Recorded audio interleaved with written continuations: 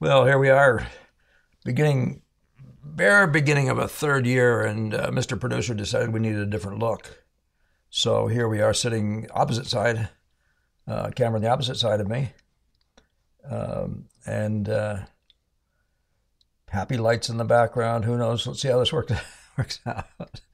It's a lot of fun.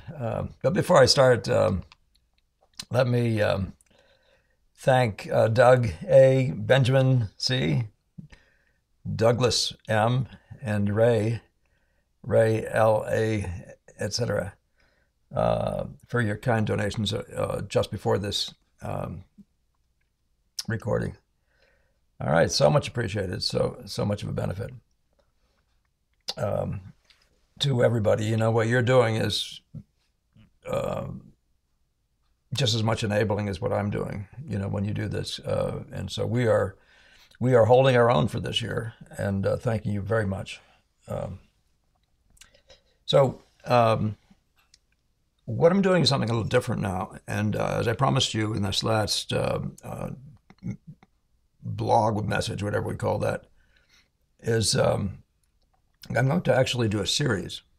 And you can see that I've called it The Habits of Highly Effective Impressionists.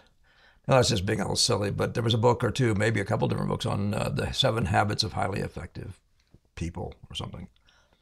And I didn't have that in mind at all. It's just I was talking to a student the other day, and I noticed that he had a sort of a curious mixture of habits.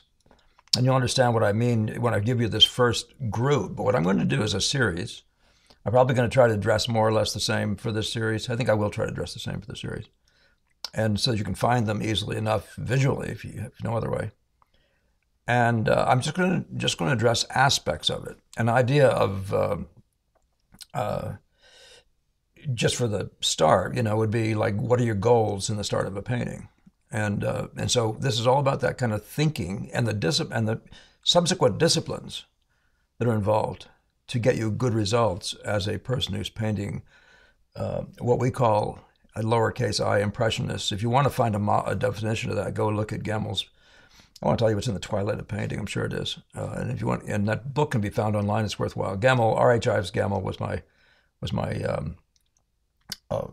primary mentor, the most significant mentor I had in painting, and he did a lot of work by way of book and of course the work he did with us as students to clarify as much as he could, because he had to dig in himself, try to dig up all this stuff that he found even in his generation had been lost. And he was, you know, he wasn't trying to become an impressionist. He was taught by impressionists, but he was trying to be an imaginative painter, which, if you can see the difference, the imaginative painter is the one who's painting pictures he's made up in his head. His storylines, illustrators are in that class typically.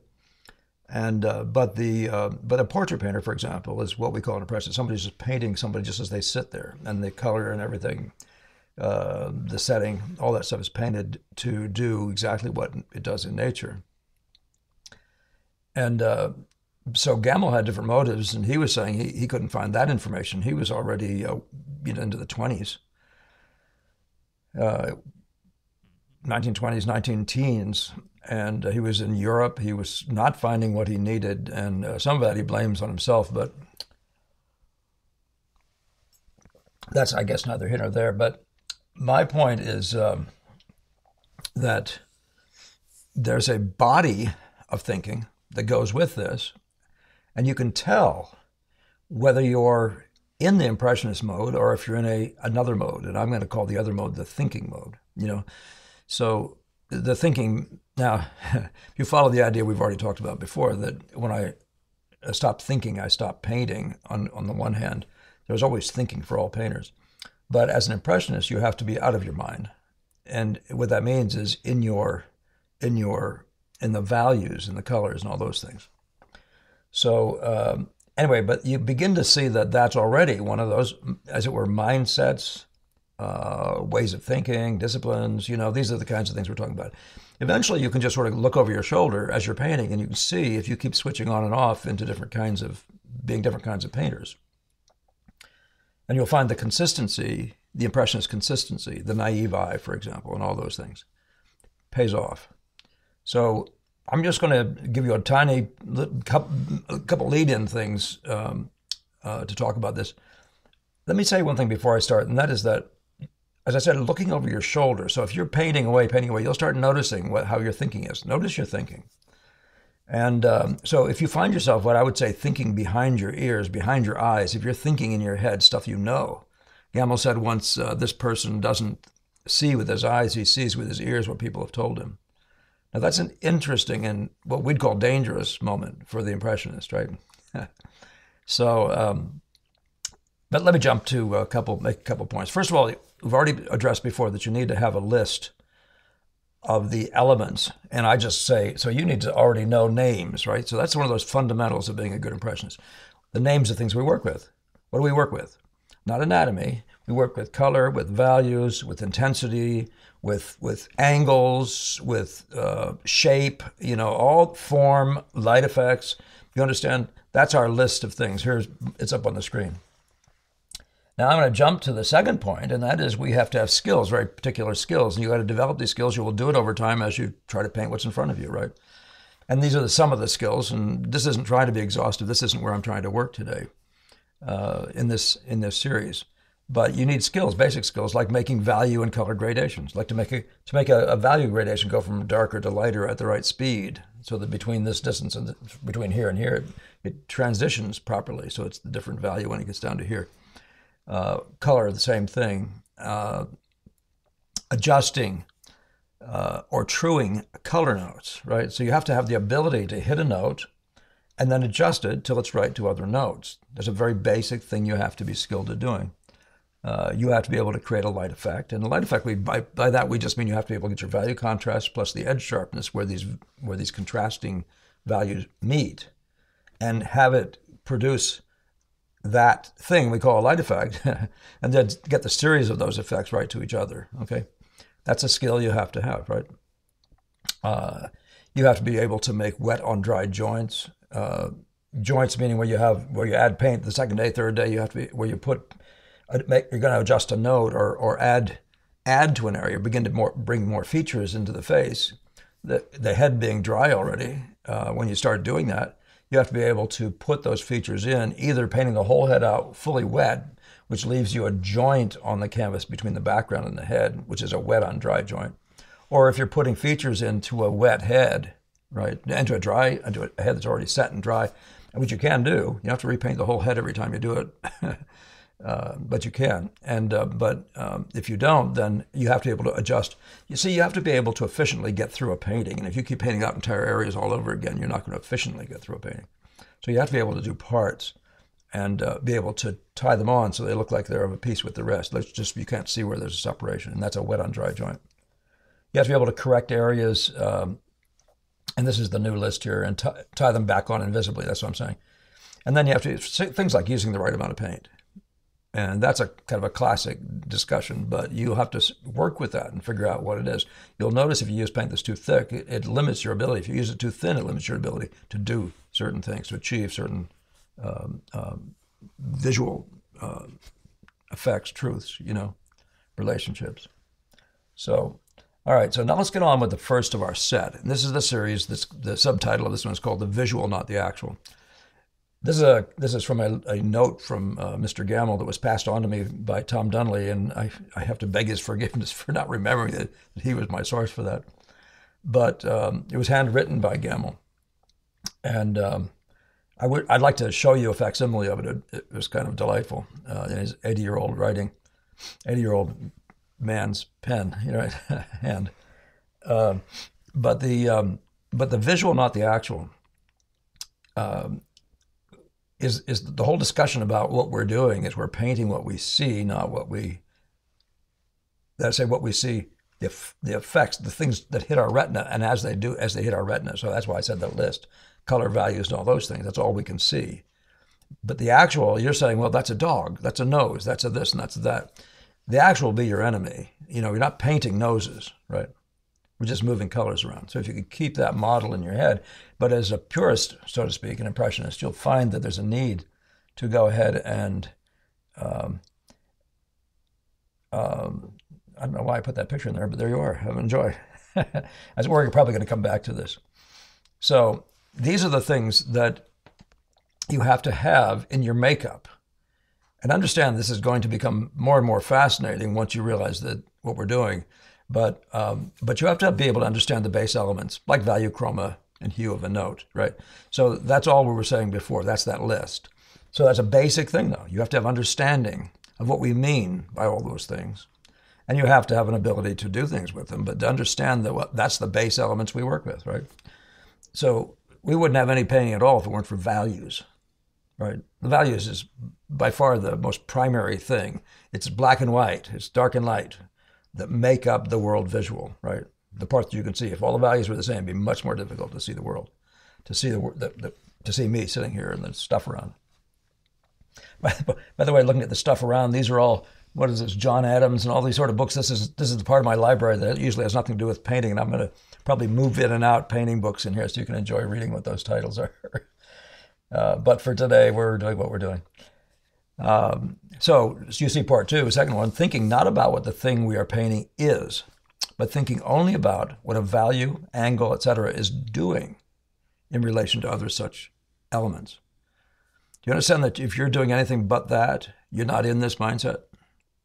So you have to become disciplined to do that. You have to be, your thoughts, as I said, it has to be all in front of your eyes. All your thinking goes on with what's going here, what's happening here, what's happening here, what's happening here. Do you follow me? So entirely. So then what you're interested in when I say, so what are these things doing? What it means is what are they doing in relation to each other? So we'd say what the darkest dark and the lightest light are. And then you would say, you bring in a third value and you'd try to place it so that it would do what it did in relation to the lightest light and darkest dark. So it would appear to land in this right place, right? So it's doing, one of the things you might say it's doing, that middle tone is tending toward the light side. Or if it was tending toward the dark side, those are some of the things you would say it's doing. But for example, a red and another red, you'd say this red has more blue than this red. This is the orange or the warmer red. This is the more neutral red. That's what it's doing. These are the actions that are going on. So you have to be able to adjust to those things. So we're just doing colors, and then we do what they do. We correct what they do in relation to the other ones, okay? So thinking about what's before you in your eyes now and not what you know. And that was the point I was just making, right? Oh, well, let me say that, but then there's this follow-up. And so not what you know, what's before you in your eyes now, not what you know. So even when you're painting an Impressionist painting, you aren't thinking about what you learned in the last painting. You're in this moment right here. This is it. Stay within this frame. And let each new painting be today's eye. Today is the total context, is the total content. Not something you know. Now, as you're painting, of course, you will apply knowledge. You'll have learned to hit notes better. You'll have learned to ask better questions, for example. All the kinds of things we'll talk about pretty soon. And then there's a couple more points. I enjoy showing you these two I like. This is a Tarbell, and the two up was a Joseph de Camp. I wonder if I can find a little better color version of that. But you follow, though, that what I'm showing you here are the two examples of the kind of painting that we're talking about. And so if I were saying to you, what are the base elements here? Let me see if I can get my laser going. You would say, okay, here's red. Here's a color red. And its value such and such. So it's color red. This down here, this is color blue, shall we say. And you obviously have to be aware of the color, right? The red, yellow, blue thing. Well, there's darks. Here's your dark, here's your dark, there's your dark. And these three darks, shall we say, are going to be each of probably or typically of slightly different value, different intensities. Intensities and colors. In a typical painting by these guys, you'll see color in the shadows. That's just one of the sources of the atmosphere. These won't be inky blacks, even though they may appear so here. That's a different discussion. I got to stay simple here. But you understand, though, that then you have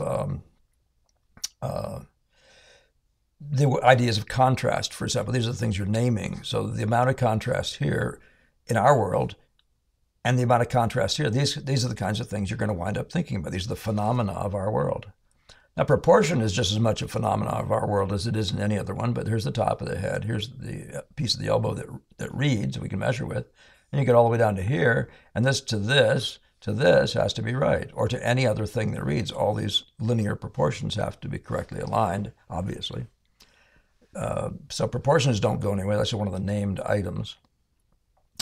So, and I was talking about the idea of transitions. You have to be able to do transitions. And in the cheek here, you'll see the values transition to create the form. The transition, you see it's going from dark, from the shadow mass, to the shadow line, and then turns into a midtone, and then gets lighter as it goes, right?